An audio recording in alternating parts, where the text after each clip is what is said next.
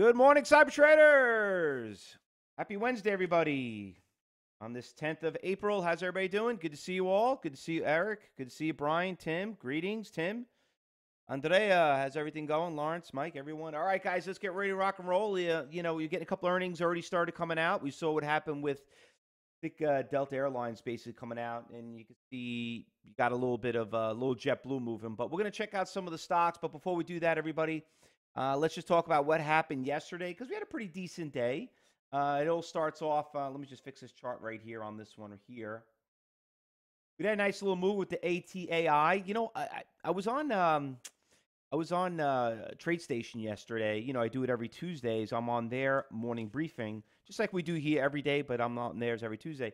And I tell you, I didn't really find that much that was going on out there. And I told everybody, listen, the big thing I noticed that's happening right now is that earnings are going to really start kicking in next week.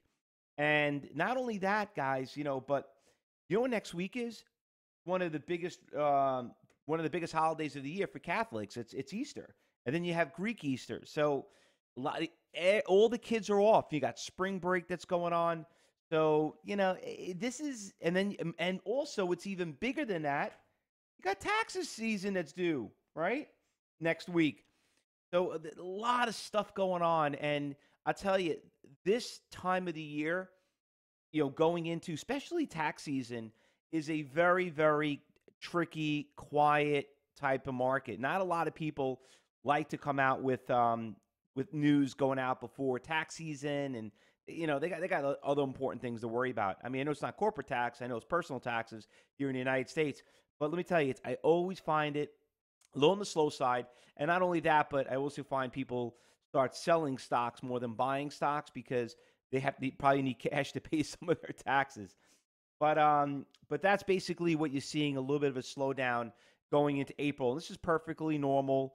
And this is the greatest thing about learning how to, being here every day, because every day, not only in class I mentioned, is a new adventure, but, if you do your journals the way we train you and you learn, and you backtrack and see why you made money this day, why'd you lose money on that day, why nothing going on this day, it is a consistent pattern, and that's the thing, you got to look at it. But there are a couple of things that are moving. But anyway, just want to, let's just cover what we did have yesterday. It did move. We had a couple of them. We had this one. You had U.S. Steel. Wait for it to come up. There we go. U.S. Steel was a nice little short, taking a massive hit actually, but it's at major support levels right here, so might get a little bit of a comeback. And AMRS.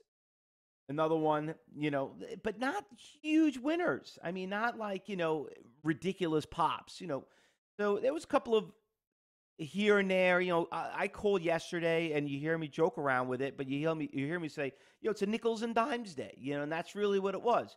Remember, not every day, you're going to come out there. Yeah, it's not like ATAI, exactly. Not every day you're going to get, oops, typed in the wrong window.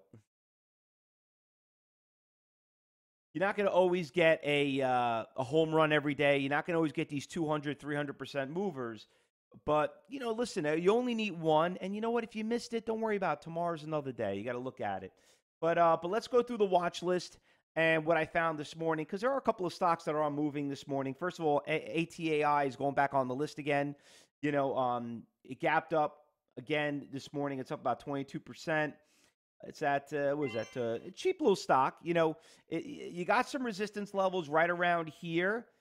You can see it right there. I'm pointing up. You got some good volume. You got good movement, 1.2 million shares. That looks like a pretty interesting stock. We'll put that on the watch list. SFET.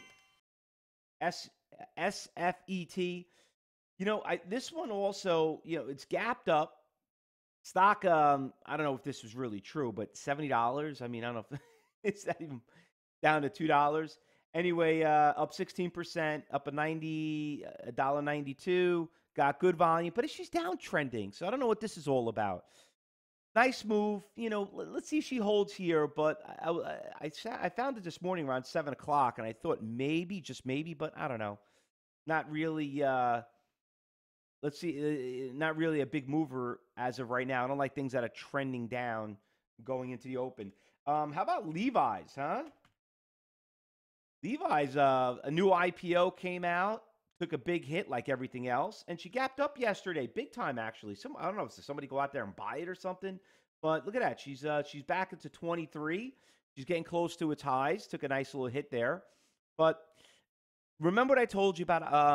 I'm short Levi's. You mean you bought the Levi's and you made them into shorts?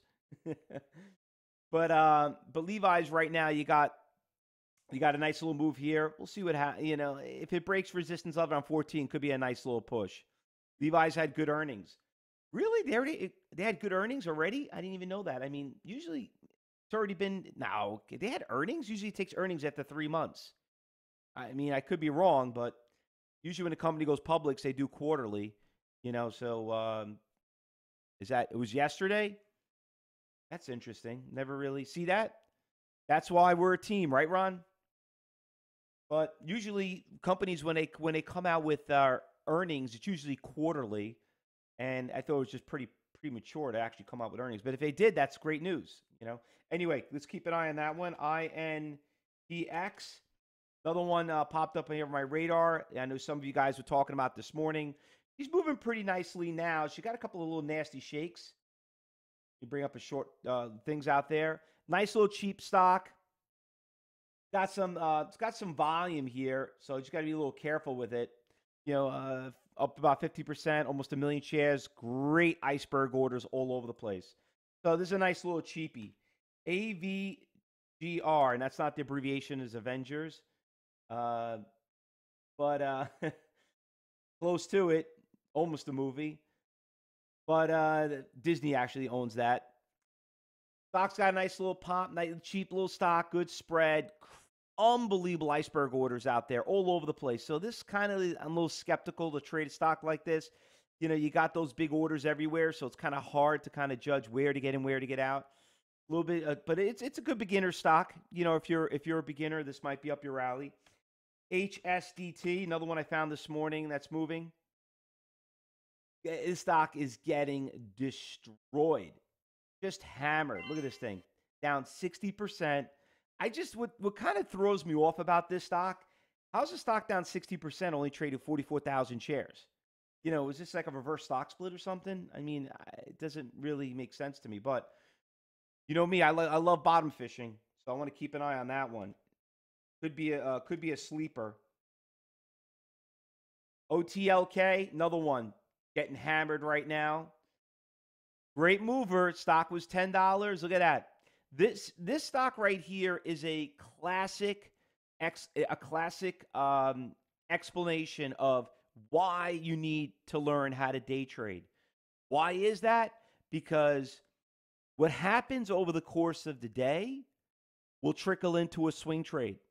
And if you look at this stock right here, if you saw it when it was at 7 and it dropped down to 6, and you wake up the next day and it's down to 5 and just breaking lower lows, and now you're at 3, and guess what? Now you're at $1.80. What do?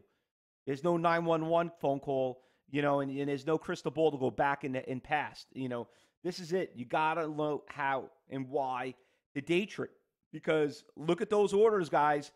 Look at that. You got 11,000 share order out there on the matrix on level 3. Look at that, ready to dump. You got 10,000 share buyer here. I mean, this thing's taking a real major hit. The only thing that could help it if it holds its support levels, you can see this bar right here.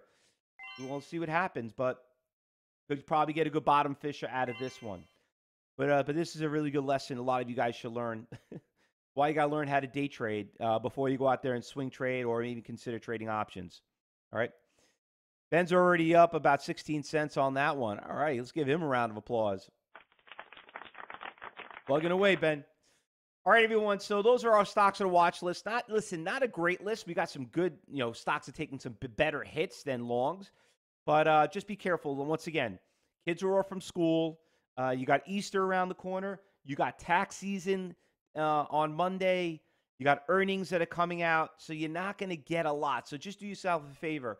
Focus on nickels and dimes, okay? Not dollars and $2 moves. I mean, listen, you make your own luck being in the right place, the right time, but let's not try to hit home runs, But listen, I've been wrong. Sometimes something comes out of the blue right out of the gate. like ATAI did yesterday. But if everyone sees something, say something. And hopefully everybody here that is new for CTU, that have been doing their trials, hope you guys been enjoying it. Just be very, hopefully, just remember everybody, this is a trading room, not a teaching room. And if you like what's going on, uh, let us know if you want to learn how to do it as a business. All right, and we'll tell you how to get started. In the meantime, good luck, everyone. We'll see you back at 2:30.